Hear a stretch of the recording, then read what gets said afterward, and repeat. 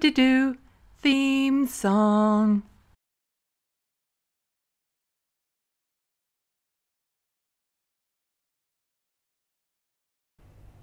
Hello, welcome to Left of the Box News Bites. I'm Sandy.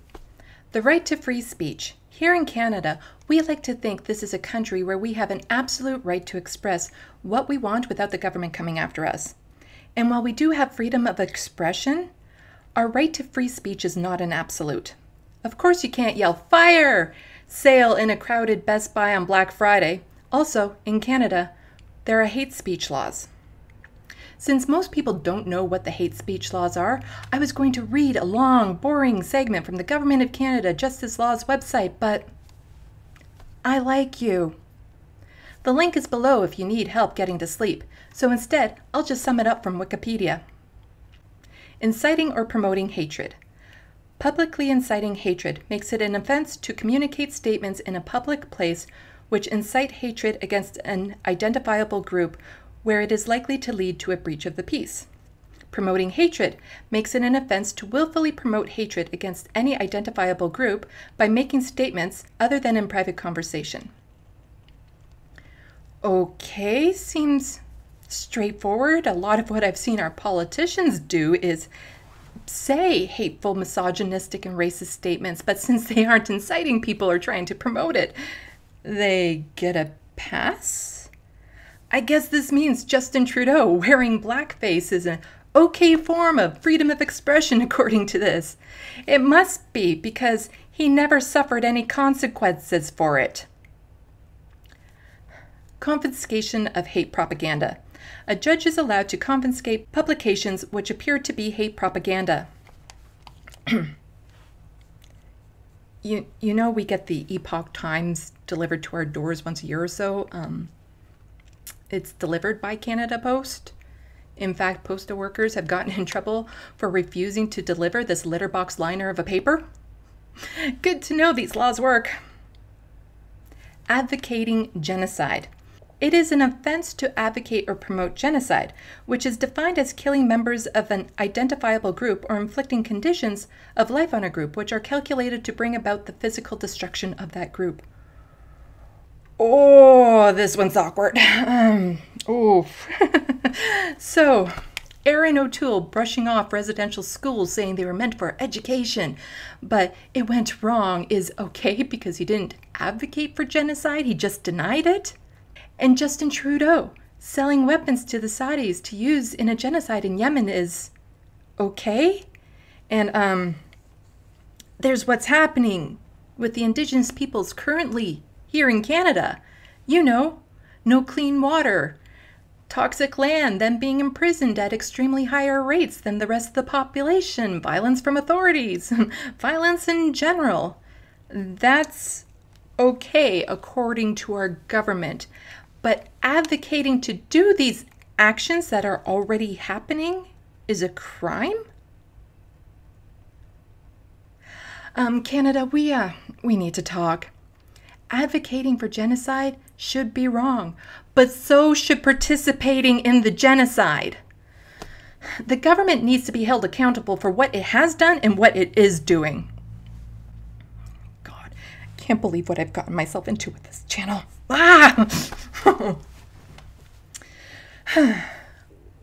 On to what this video is mainly about, Bill C-10, an act to amend the Broadcasting Act and to make related and consequential amendments to other acts. Link to this bill is in the description box below if you would like to add to your bedtime reading list. But for easier consumption, according to Open Media, C-10's primary goal is expanding Canada's Broadcasting Act to apply to all streaming audio or visual content on the internet, including Netflix, Spotify, YouTube, and other popular streaming services.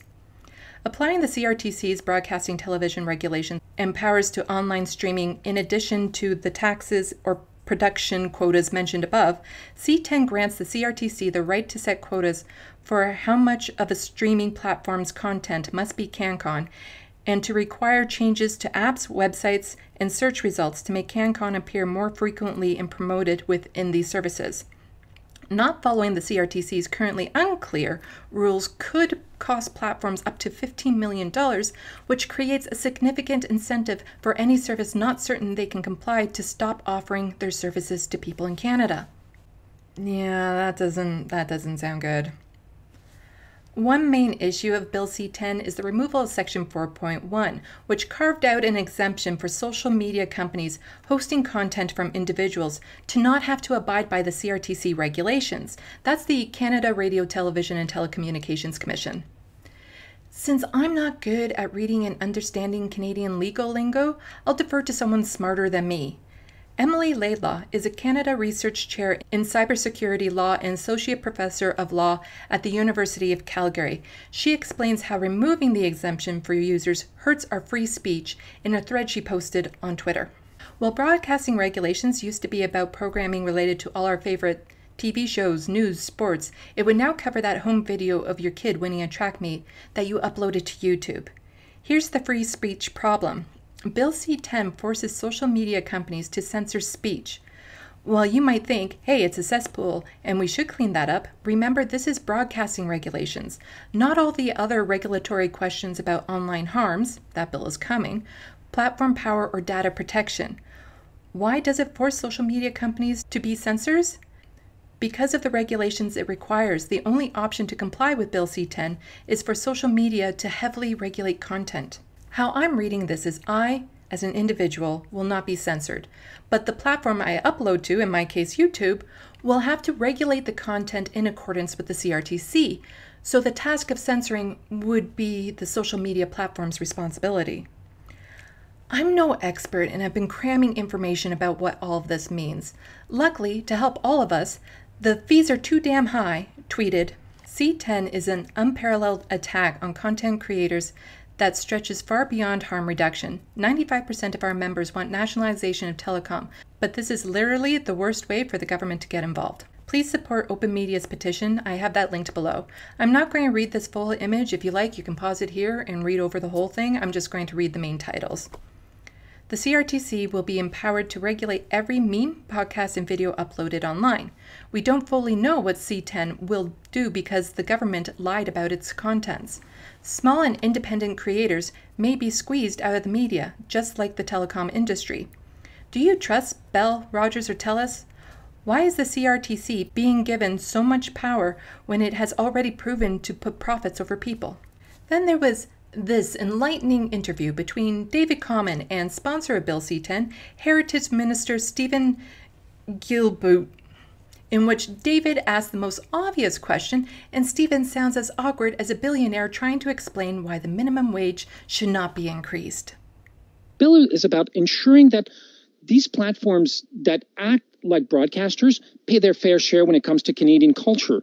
So it's about spending obligations, spending requirements. It's not about content moderation. So I'm going to flip the question for a moment here, Minister, because it was important enough to put that exclusion there in the first place. Now it's gone.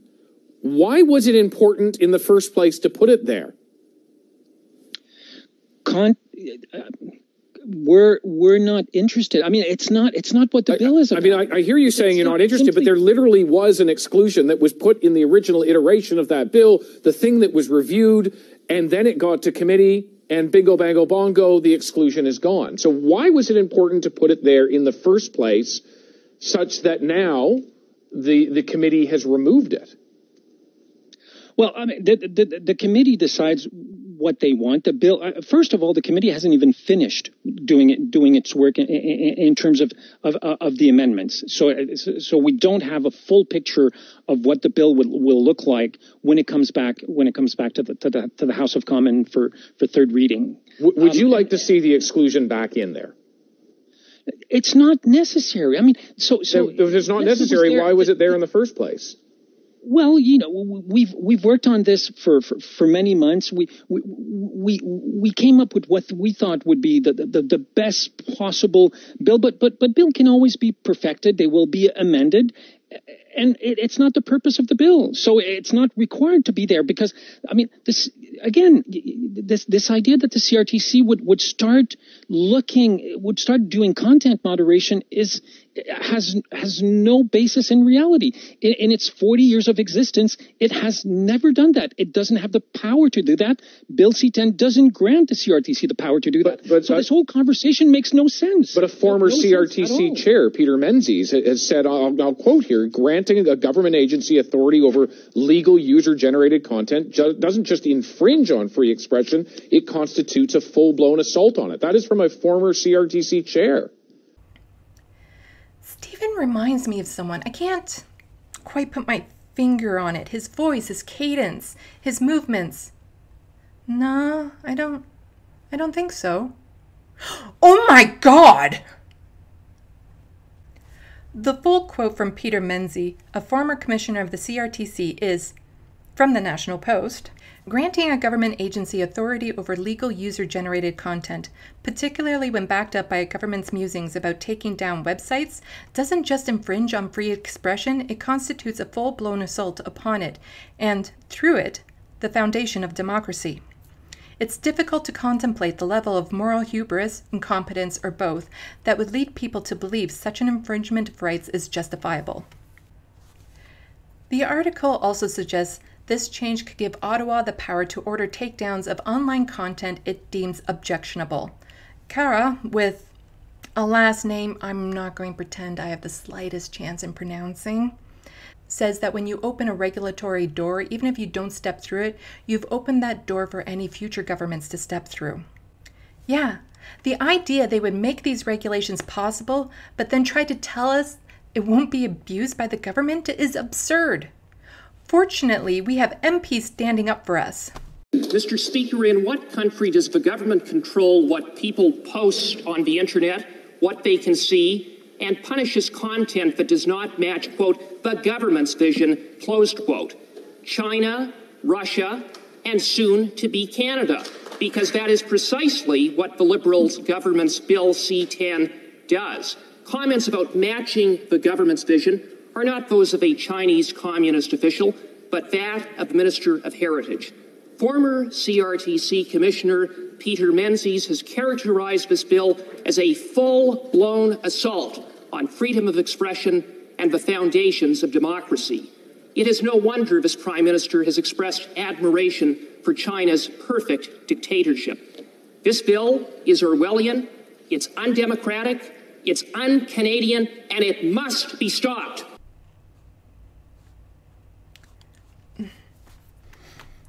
That was MP Michael Cooper, a Conservative. Stephen, you are making me agree with a Conservative. I will never forgive you for this. Yes, the talk about China was stupid, but the Conservatives are worried about Bill C-10's ability to censor given how many of them post right-wing content that would be deemed objectionable. And let's not forget the Conservatives don't care about our freedoms, they only care when their freedoms are affected.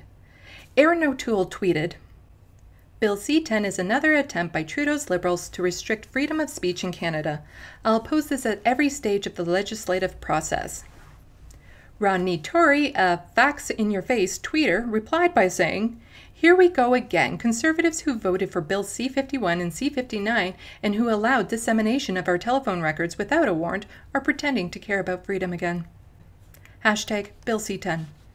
Bill C-51 was the Anti-Terrorism Act passed in 2015 under the Conservative Stephen Harper government that broadened the authority of Canadian government agencies to easily share information about individuals, and it expanded the mandate of the Canadian Security Intelligence Services, CSIS. The Liberals supported it, but promised to amend the bill to increase oversight when they got into power next. Well, they've been in power. How are they doing with that promise? Yeah, right. The same as they do with all their other promises. They haven't. The so-called amendment was Bill C-59, the National Security Act, passed in 2017 by Justin Trudeau's Liberals. It resolves some problems of Bill C-51, ignores others, and creates new ones. such as permitting mass surveillance by CSIS by allowing them to collect publicly available information so long as that information can be found somewhere or purchased somehow, regardless of who collected it and how it was obtained. But we shouldn't have to rely solely on the Conservatives. I mean, this bill can't pass without the support of another major party. Of course, the Bloc Québécois is against it, as they worry about anything that would infringe on free expression, so long as it has to do with maintaining an individual's French language rights. Not so much when it comes to an individual's right to wear religious symbols or clothing while working for the government in any capacity. And the NDP surely would be against something like this. NDP open to supporting controversial broadcasting bill amendment. Oh, come on. The Liberal government's controversial new amendment to its broadcasting bill that would open up user-generated content on social media platforms to government regulation could find support among some opposition parties. NDP leader Jagmeet Singh said Tuesday he was open to supporting the bill with the new amendment, which critics have said amounts to an attack on free expression rights. Hey, NDP! Would you wake up? What the hell? Jagmeet Singh, you can't be serious about this. I get you want to support measures to target online bullying, harassment, and hate, but those measures are going to be tackled in a separate bill. Are you trying to lose the next election? No, seriously, are you? We all know the mainstream media never gives you fair coverage. It's people like me and other progressive personalities online, amplifying your voice, getting your message out there, and encouraging others to support you. You then turn around and give support to something that has the ability to shut us down? Are you kidding me? I can't believe I have to say this to a political party, but would you stop voting against your own best interests? Oh my God. This is a serious issue that needs to have more public scrutiny. Like our healthcare, our freedom of speech is being chipped away at. In some of my videos, I've said not too nice things about Justin Trudeau. I may have even cussed him out in French, and I've used satire to point out issues. Will that be deemed objectionable and be ordered to be taken down?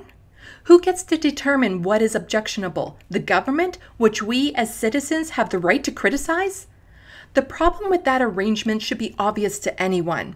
And even if this government doesn't abuse the power they give themselves, what about the next government? And the next? And the next? There are far more concerns with Bill C-10 and what implications it will have. I suggest watching a video by Bothered Boy, linked below. He touches on other issues, and I suggest reading the whole article from Open Media about what is wrong with Bill C-10, and yeah, it's linked below as well.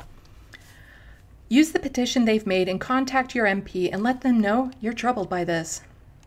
While you still can, please express your freedom of speech by leaving comments in the comment section below, hitting the like and subscribe buttons, sharing this video before I'm forced to take it down, and by becoming a Patreon so that I can keep using my freedom of speech and continue making these videos.